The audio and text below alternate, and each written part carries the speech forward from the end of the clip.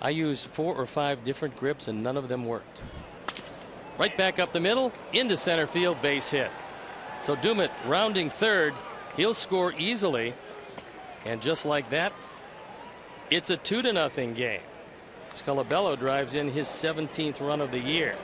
Well, Colabello's only faced John twice, 2 at bats. This being his third. He now has a single, a double, and a home run. The second RBI coming in here.